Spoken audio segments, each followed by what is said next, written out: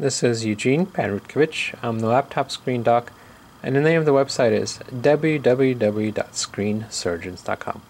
Today we have a HP Chromebook 11 G5, and I'm going to show you how to replace a cracked screen on an HP Chromebook 11 G5. A couple of things before we start. There is G1 through G5 versions of this Chromebook.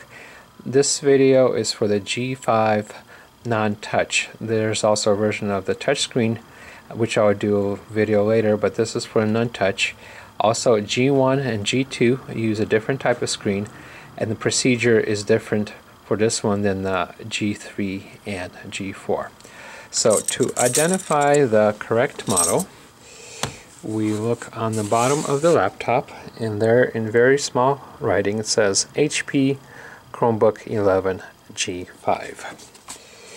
Okay, when you open and close a Chromebook, it's going to turn on, except in this case. So if it does turn on, you either want to turn off it inside the operating system or with the power button here before working on the laptop.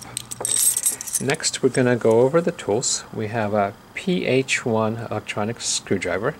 PH stands for Phillips, and 1 is the size. We have a PH0 electronics screwdriver. It's just a smaller size. We have a pair of metal tweezers to remove stuck screws and manipulate cables.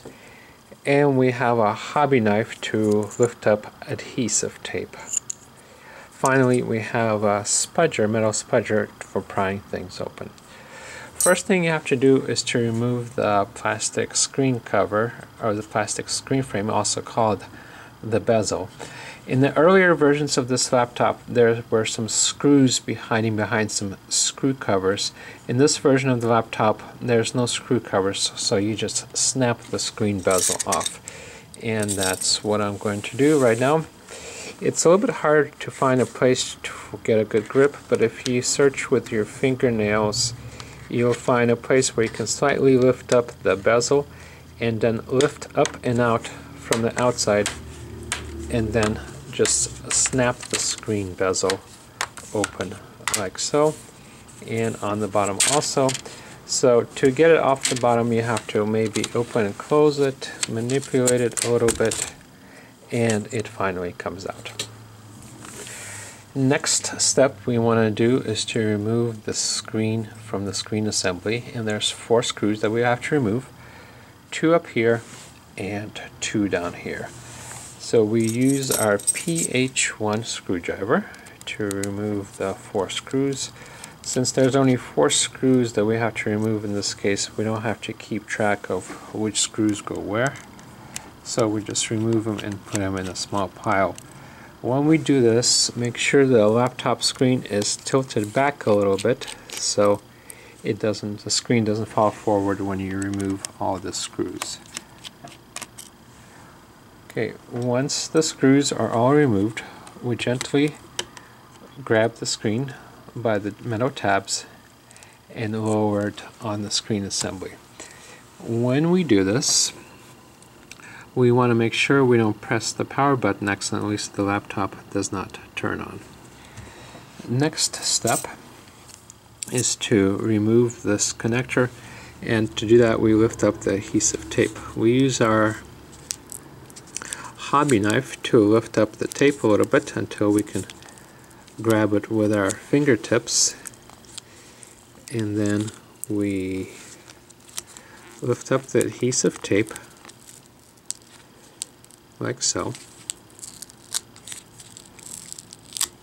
and then fold it back, and then gently grab the connector from the back and then slide it out like so, and the screen's disconnected.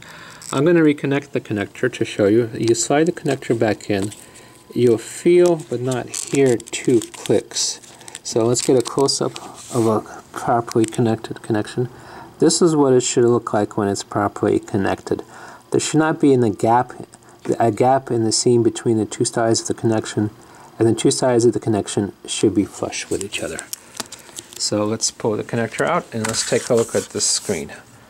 The part number for this particular screen is N116BGE-E32. So when you do get your screen in, you won't necessarily have the same part number, but it should be the same. The connector is a EDP 30-pin connector on the bottom right. There's mounting tabs on the side, and the finish on the screen is matte rather than glossy. So there's quite a few different part numbers for this particular screen. It's very popular, but it should be compatible. You can order this screen from us from Screen Surgeons, and what you get with us is this exact same toolkit that I used in this video. It comes for free with the screen for you to install, and we also offer free shipping within the United States. To place an order, go to our site www.screensurgeons.com. There will be a short form for you to fill out, which will guide you to buy the right screen online. This particular model is also frequently used by schools, and we work with school districts around the country and around the world, and we have bulk pricing and special support for school districts, and also accept purchase orders.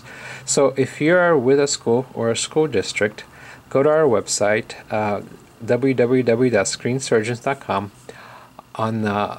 On the top there should be a link that says schools, and then that will guide you to fill out a form online, and we will respond to you with all the details for purchasing from us. Once you do get the screen in, reconnect it like I showed you, put the adhesive tape back on, mount the screen in the screen assembly, put the 2 screws in at the top and 2 at the bottom, and then snap the screen bezel back on, and that should be it. Okay, that's it. Once again, my name is Eugene Panrutkovich. I'm the laptop screen doc, and the name of the website is www.screensurgeons.com. Thank you very much, and good luck.